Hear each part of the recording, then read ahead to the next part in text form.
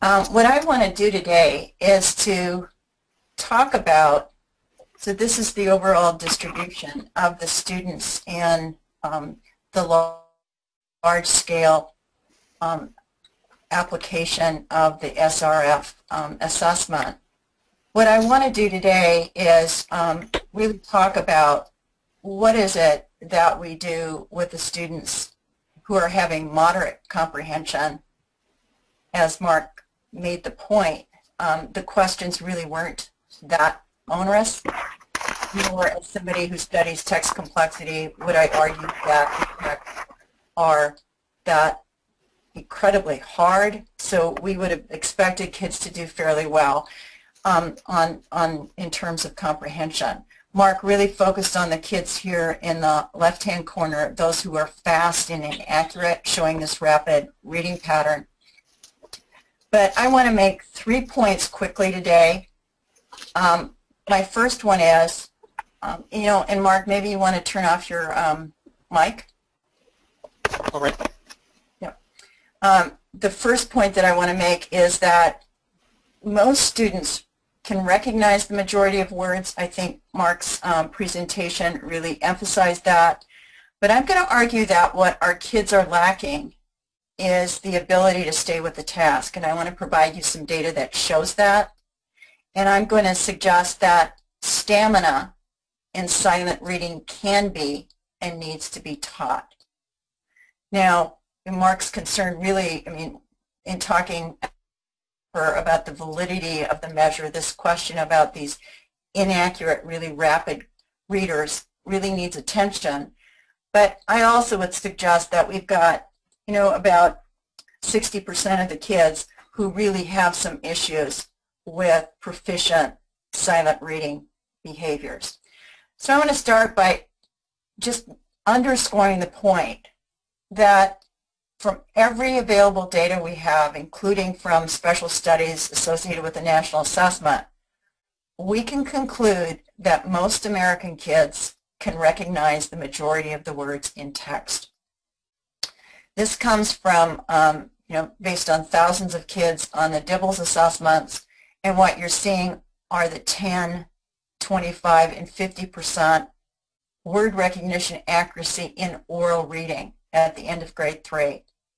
So by the end of grade 3, what you're seeing is that even kids in the 10th percentile have made the 90% mark that experts such as Mari Clay and Steve Stahl said was our target in terms of basic comprehension.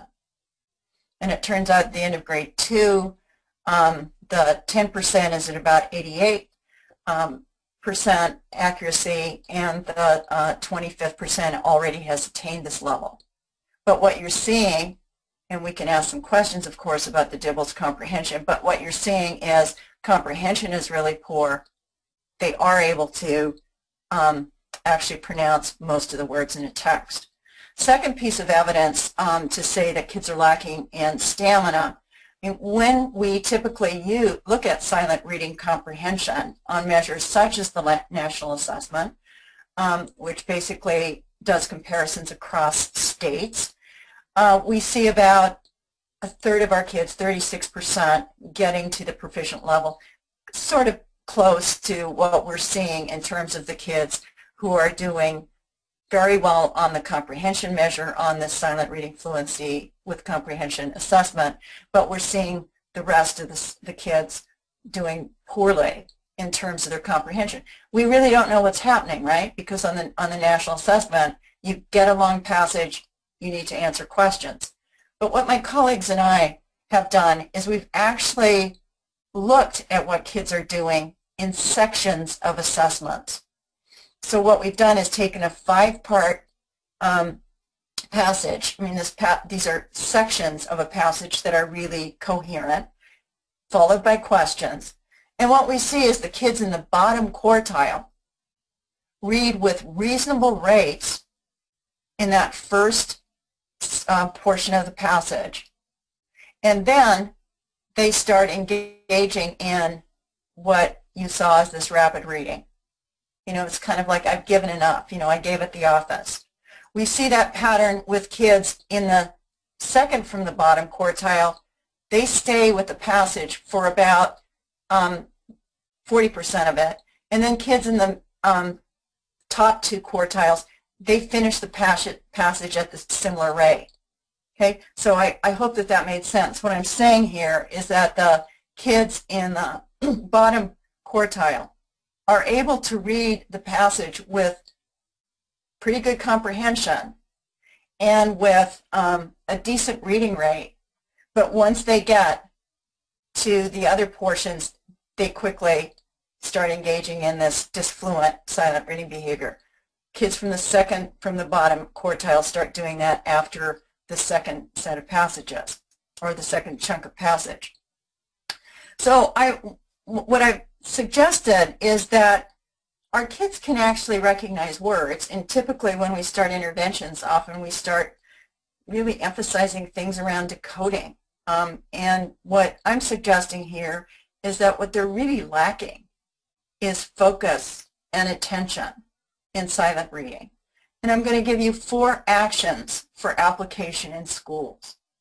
I think any one of these actions would have an amazing effect in classrooms and in terms of kids' stamina. So basically what we're saying here is what you're seeing on statewide tests isn't that the kids can't read, it's that they don't read after a certain point. And if the passages are long, as they are in most state and tests and in the national assessment, it really doesn't help you if you only read part of the passage as a really attentive reader when all of the questions are at the end. So the first action that I'm going to suggest is that we decrease the amount of assisted reading and increase student reading of instructional text. I want to underscore here that what I'm talking about is instructional texts. I'm not talking about teachers reading aloud some really great texts, really great stories that they're communicating with their kids, or really great informational text. I'm talking about the text that states or districts or schools have purchased to help kids develop reading.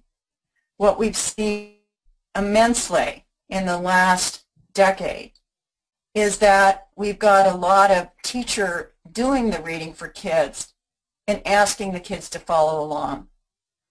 And it turns out that this is even happening at the high school levels. So as part of the Reading for Understanding study, which was a big federal initiative to help understand how we can improve comprehension, Sharon Vaughn and her colleagues went into ELA, science and social studies classrooms in high school. And they found that there was a reasonable amount of reading going on. But actually, when they found out what kind of reading it was, it turned out that the majority of the reading was kids ostensibly, and I underscore that word ostensibly, following along as their teachers read the instructional texts. And what I'm suggesting here is that as the texts are perceived to be harder, or as we perceive our kids to be less capable, it actually turns out teachers are doing a lot of the reading for kids. And I don't think we need to have research that says that when teachers do the reading, it's typically the teachers who are going to get better at the reading. So what I'm suggesting is we need to look for ways to increase kids' involvement in their own reading, more eyes on the text. One of the ways in which I think you do that is to actually talk with students about the presence of new words in text. Some research on eye movements of the same kind that I was showing you with those sections of passages indicates that when there are too many words that the kids don't think they know, that's one of the things that contributes to this dropping out or dropping off in terms of attentive reading. So one of the things that we've done at Text Project, the not-for-profit that I run, is to develop some sample conversations. So this is available at Text Project. Talking with kids that you're always going to see some new hard words in text. And we have a lot of information as a result of research on vocabulary that actually tells us how many hard words we can anticipate at different grade levels. So as a middle schooler, you're always going to have about 7 to 8 words you've probably not seen before. That doesn't mean you can't figure them out, but you have to be prepared for having those words. Second thing, or excuse me, third, is that giving kids consistent opportunities to read magazine articles is one way to really increase this I'm responsible for my own reading. I don't need to go into the fact that magazine articles are the primary kind of text that are on assessments. I have a lot of reasons for reading magazines in classrooms beyond this. First of all, it gives kids great background knowledge. Magazine articles are typically intact, and you can develop a complete idea in that article. And for kids who haven't been doing a great deal of their own reading, it's a manageable task to see a magazine article. Now, one of the things we've done at Text Project to support this reading of magazine articles is we provided a set of about 100 open access, that means they're for free download, texts that are really geared to ensuring that kids get a lot of exposure to the core vocabulary, the words that account for the majority of the words in text. Okay, so we've got about 100 of these different passages. They're on lots of topics that give you background knowledge, including human interest stories about American kids. So you can read about kids like yourself who are doing interesting things. Another source for fabulous magazine articles is readworks.org. And in fact, again, open access, all free downloads at this site. And ReadWorks has actually been sponsoring an initiative called An Article a Day, and they've been clustering sets of articles thematically. Here's an example of some that I've clustered from the site on architecture and engineering. There are lots of interesting topics that we can engage kids in. So the third idea was have kids read magazine articles. It's a great way to increase kids' responsibility for text. It also helps you develop background knowledge, and they're really interesting. We've had great responses from kids who have been involved in this Article a Day initiative. Finally, consistently help kids to remember what they've read and why we read. We read to learn things. Narratives, we read to learn about the human condition. And informational text, we read to find out, oh, by the way, this is supposed to be a brain synapses. But we read to get knowledge about so many different parts of our world, right? About weather and clothing and courage and all kinds of things, animals. So we want kids to have opportunities guided by their teachers initially and then more and more on their own. For example, in the ReadWorks An Article a Day, kids have their own knowledge books where they actually record what it is that they've learned. Why is it that we read? We read to find out interesting things.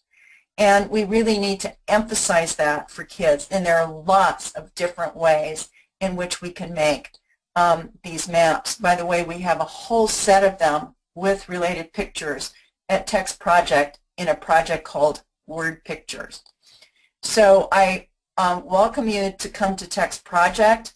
What I've said today is that reading stamina is what is the really critical proficiency that our kids are struggling with at this point. What I've said is it's not that they can't recognize words, it's that they haven't read enough to get really good at it.